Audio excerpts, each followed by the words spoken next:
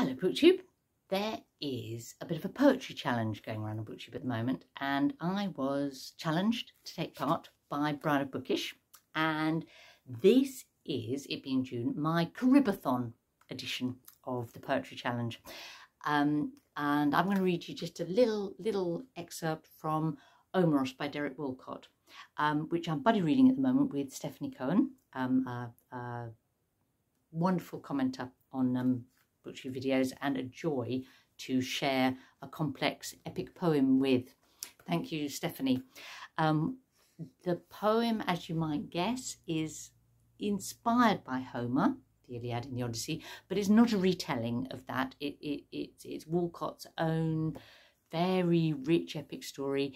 The centre of the action is on the Caribbean island of St. Lucia, which is where he was born and grew up, but it kind of heads around the world, and yeah, it's brilliant.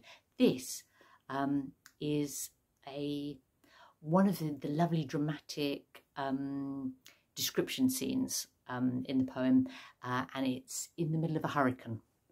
Okay.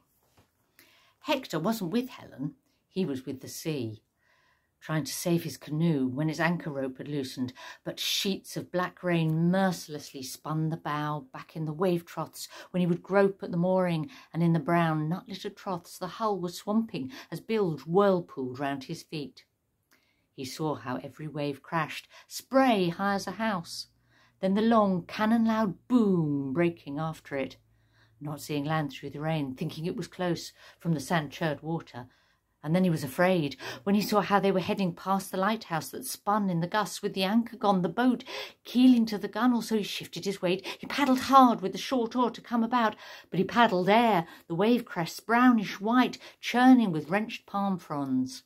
He stood up with the oar, rocking on the keelboard. Then he sat, his soul wet and shaking. He crept to the bow, then dived ashore.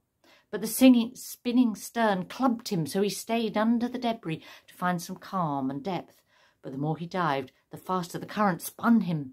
Thunder and lightning cracked, and he saw the canoe founder without any grief. He rode a trough for a while, paddling on his back to measure the right rhythm of the crests, then slid down a slow-gathering wall like a surfer. Once he caught the beat, he could swim with the crumbling surf, not against the sea's will, letting it spin him if it chose, even if it chose to treat him like its garbage. Then he felt the swirl of fine sand and staggered up straight in the shallows. So, close to drowning and had to abandon his canoe.